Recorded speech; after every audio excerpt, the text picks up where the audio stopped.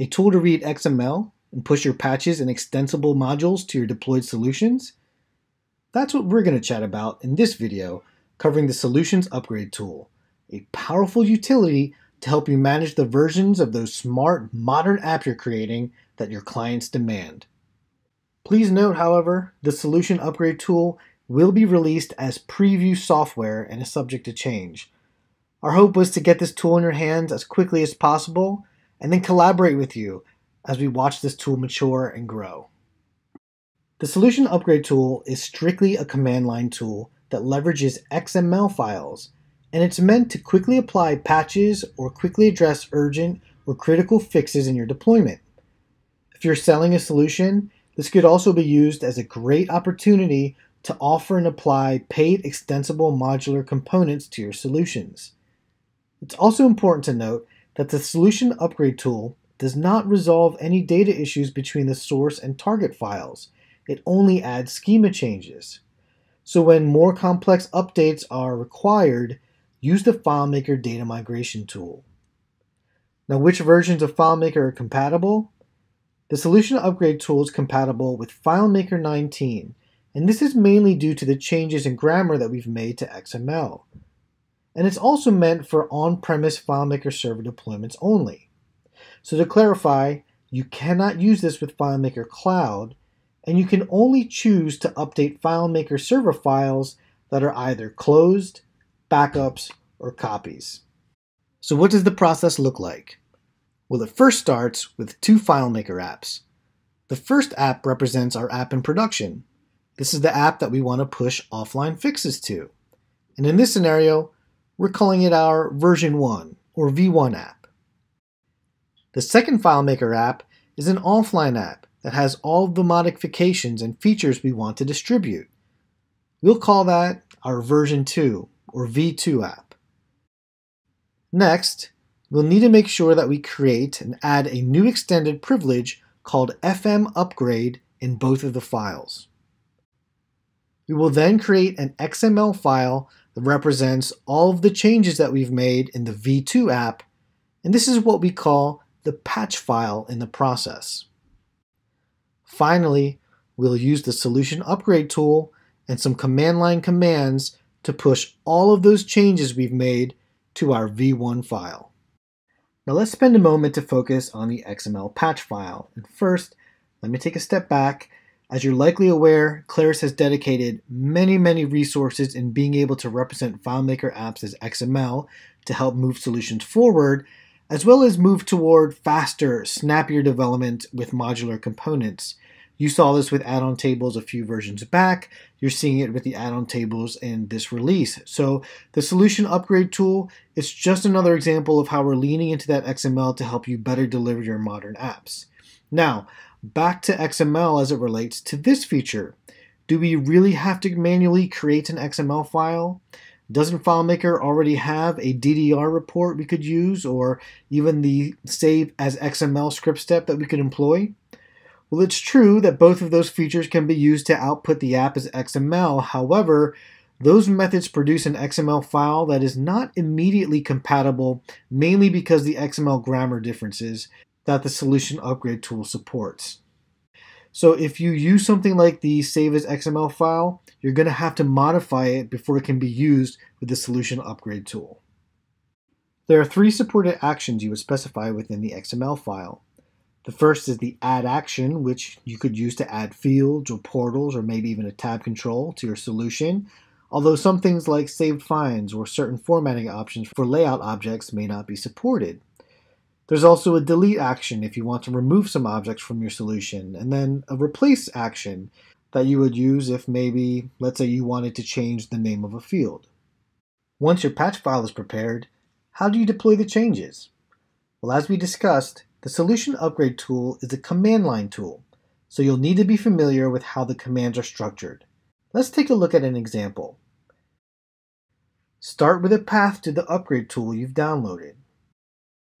There's then a list of 8 subcommands that you can choose from. For example, you could choose to encrypt or decrypt your patch file, or you can simply tell FileMaker to update your V1 file. If you've used the data migration tool before, You may be familiar with some of the extra options, such as verbose mode, which provides additional information about the update once the process is complete. Now let's take a look at the subcommands that you can use. Choose the update command to update your FileMaker profile based on the patch file. The validate patch command can verify whether you have a valid XML file that can be used with the solution upgrade tool. Choose to encrypt or decrypt your patch file with the encrypt patch or decrypt patch commands. Use the generate GUIDs or regenerate GUID commands to ensure the objects in your files have unique IDs. These IDs are important as internal references for objects in the patch file. As noted, if you've used the data migration tool before, you may be familiar with some of these extra commands like quiet mode or verbose mode, which gives you additional information after the process is complete. The force and in-place options affect the resulting modified FileMaker app. For example, every time you update a FileMaker app with this tool, a copy of the source file is created with the changes that you specified. Use the in-place option to incorporate changes directly into the file you are specifying and not a copy. Note, if you have this enabled, it will override any destination paths you may have specified in the subcommands. So this is a good option for deployments where full backup copies are made before major changes, and maybe you don't want to add another copy of a larger file. And then use the force option when you are creating a copy where a previous copy exists. The force option will override any errors that a file already exists and will overwrite that previous file. We'll now take a look at the solution upgrade tool in action. As we mentioned, the upgrade process only works on closed FileMaker server apps, backups, or copies. On my desktop, you see that I have a few contact files. So let's imagine that middle file is a copy of my production file, and the top file in that list is the master file where I'll be tinkering and creating updates that I want to distribute. Both of the files already have the FileMaker upgrade privilege set enabled, so they're ready to go. I'm now going to log into my master file, where we'll quickly add 3 fields.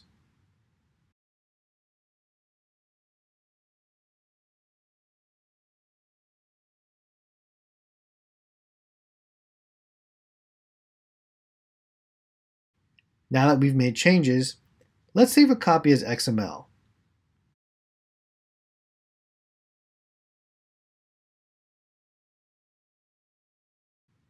Now we don't have to necessarily do this next step, since our example is quite simple.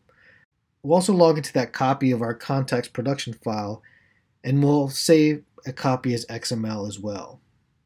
The implication here is that we could then compare the 2 files for differences, parse out the appropriate information, and use that as the building block for my patch file.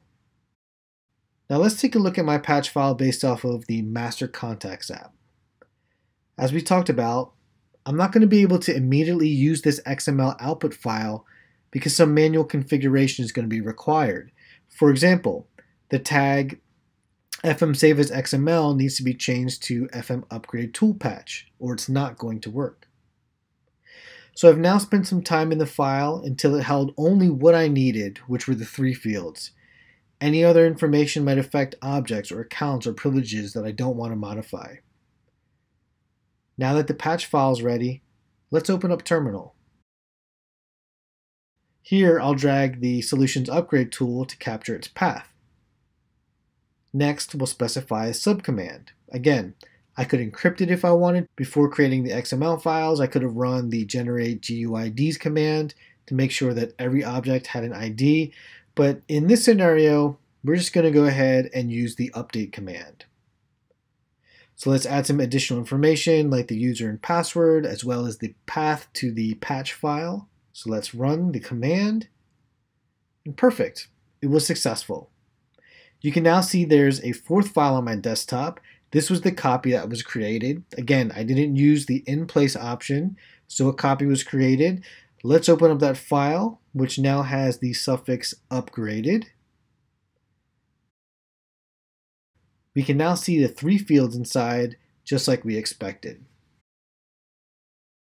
As we move toward a modular universe where problem solvers are sharing and developing reusable code, a resource like the Solution Upgrade tool can play a massive part in terms of how you're deploying and delivering your modern apps. But even today, at the start of this feature's evolution, I hope you're as excited as I am for the new opportunities to develop and sell your solutions, to manage versions more efficiently, and to provide faster response times when critical and urgent matters arise.